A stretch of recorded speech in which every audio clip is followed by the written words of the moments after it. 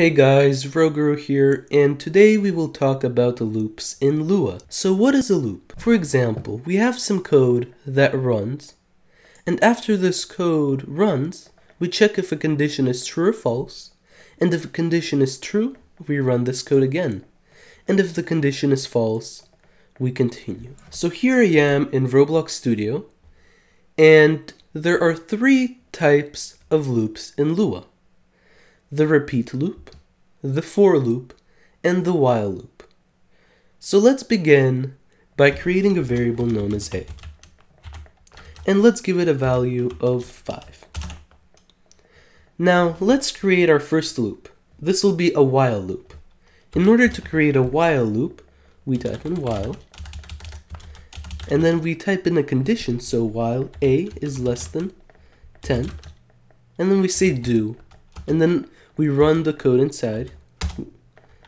Let's print out a, and then we say a equals a plus 1.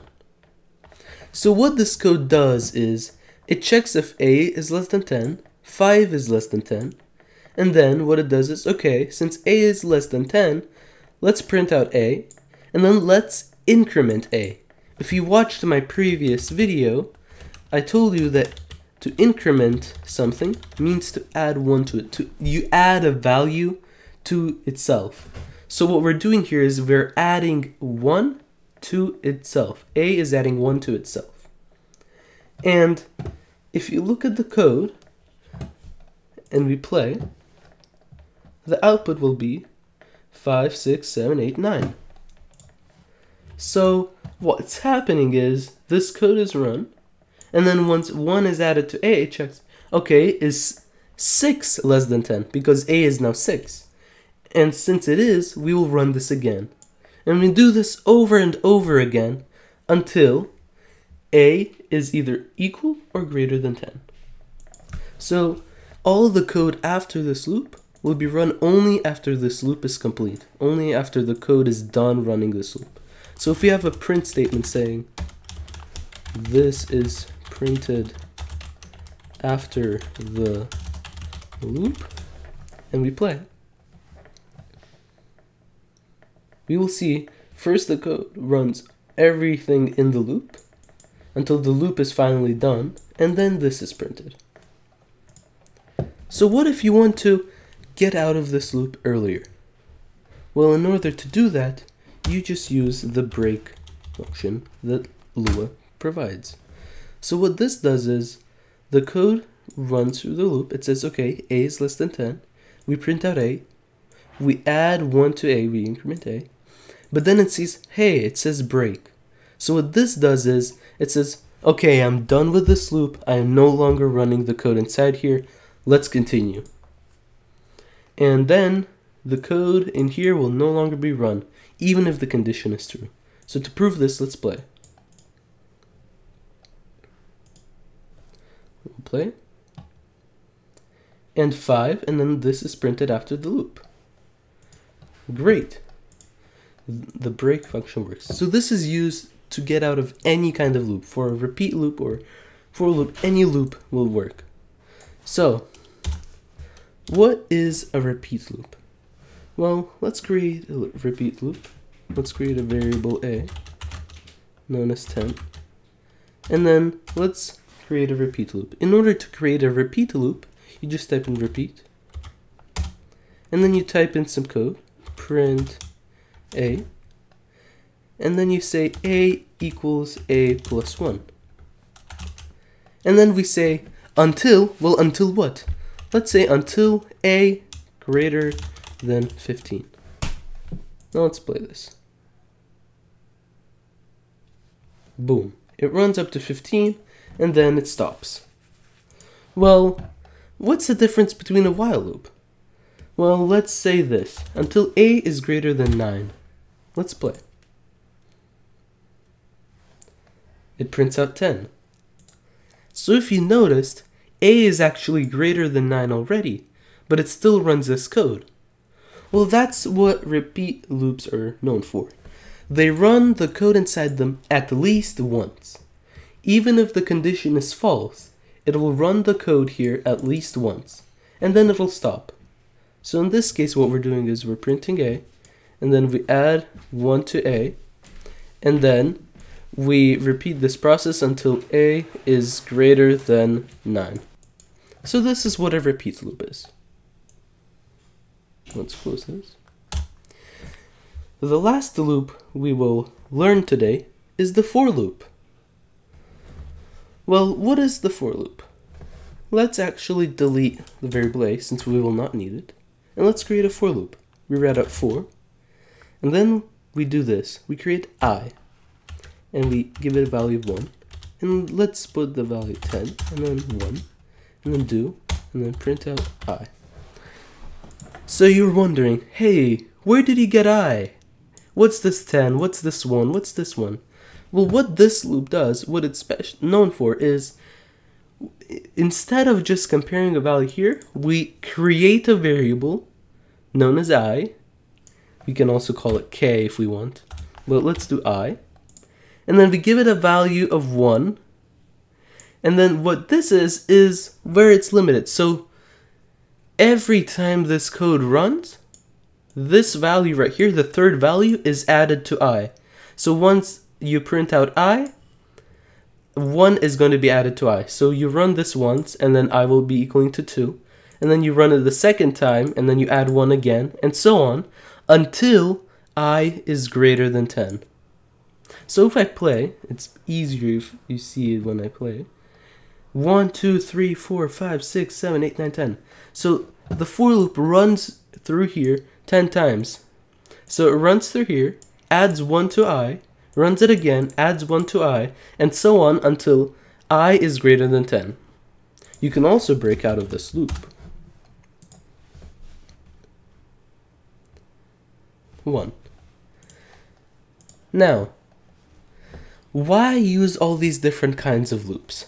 Well, each loop is useful for different things. Let me show you an example where I would use a loop. If you are on the Discord for the game I am making, I recently showcased a building system. And how this building system works is, when the player starts building, it sets the value of building to true, and then it has a loop that says, while building is true, so while the player is building, we will position the building block, or in this case our part, in front of the player and according to his mouse position. So we position according to the player's position and to his mouse position. And this is all done through a loop. Without a loop, I would never be able to do this. It is very important to know loops, and you will use them plenty of times throughout your scripting career. So the last two things I want to talk about are infinite loops and the wait function. So imagine you want to run some code over and over again for your entire game. So infinite times. Let me give you an example. Imagine you're making a day and night system. For that, you have to change the time of day over and over again for the entire game. So for that, you would use a loop known as while true do end. So the condition in this while loop is always true. So this will never break unless you use the break function manually. Now usually you wouldn't do this since you always want the code to run over and over again in a while true do. That's why you use it. Now the compiler in Roblox runs through all of its code really fast. You blink and you already have 1,000 lines that ran, or even more than 1,000, 1,000,000 lines. So if you just have a while true do loop that, for example, prints hi, in about 1 second, you will already have 1,000 highs. And what this does is it makes Roblox crash. You never wait, so the compiler runs through this loop so fast that it's exhausted. It can't do it anymore. It run through it like 1,000,000 times. It cannot run through it anymore. It's too tired. To prevent this, you use something known as the wait function. Wait. So how do you define a wait function? Well, you just write wait, and then 2 parentheses. What this does is it waits a certain time. So for example, if you have wait 1, it prints high, it waits 1 second, and then it prints high again. Waits 1 second, prints high. Waits 1 second, prints high. Now, you can also do just wait without anything. This runs about 1/30th of a second. This waits about 1/30th of a second. In the future, we will talk about some other wait functions that'll wait 1/60th of a second, which is about every single frame. This waits 1/30th, it's still very fast, waits very little. Now what this does is, it just lets the compiler slow down a bit.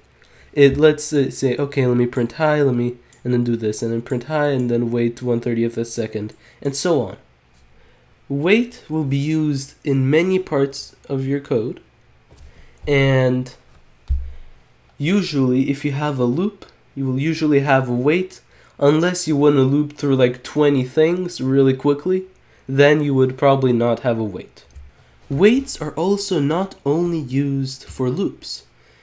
You can use waits to make particle effects or for UI tweening, and they have so many uses.